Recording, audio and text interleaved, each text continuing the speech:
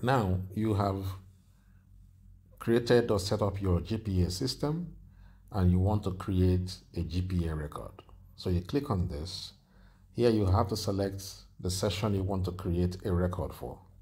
So I select session 2. I have some records already, so I select session 2, which is my year 2, and then second semester. Once I do this, I click this plus button here, and then I can begin to add my records. It's quite straightforward. So here you enter your course. So let's say the course is Physics 101.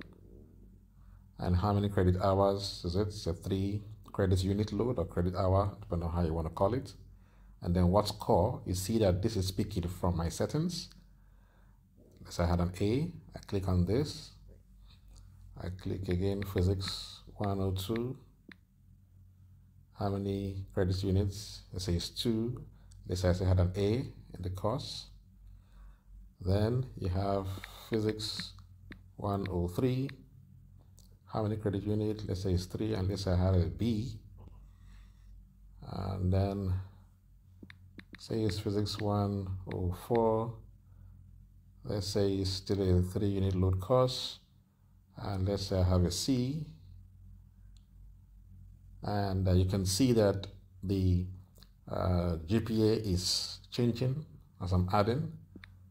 Physics 105. Let's say it's a 2-unit load course and I have an A. And then let's just add one more. It's 106. Let's say it's a 2-unit load course and let's say I still have an A. So you see, it has created a record. And I can see all the record. This is a record that I just created now.